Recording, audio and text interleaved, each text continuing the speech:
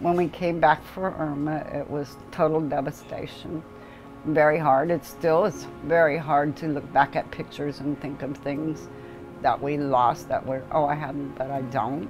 We're coming up on 2 years since Irma, and people think the recovery is completed within a year, 2 years even, but there are still people here that the interior got all that surge water, there's still mold, there's still drywall to replace, flooring to replace, so there's still a lot of people that do need help, and that's what we are doing. It's been long, it's been hard, but we will forever be so grateful and so thankful for all the help that we have received, because if not, we wouldn't be here. We had no idea where we would be.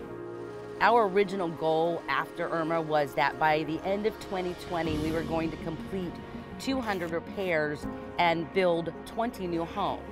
We've got 5 in process right now of that 20. To date, we have actually assisted 94 families. Being with Habitat is rewarding itself in creating affordable home ownership, but being able to help the community in a larger way has meant everything to our affiliate. This will be our happy home with all of our kids, grandkids. It's been a long time and we've been waiting, and we know how our kids, grandkids, and everybody feels. And once we're in here, they'll say, Mom and Dad's home again. Yes. Yeah. We're home again.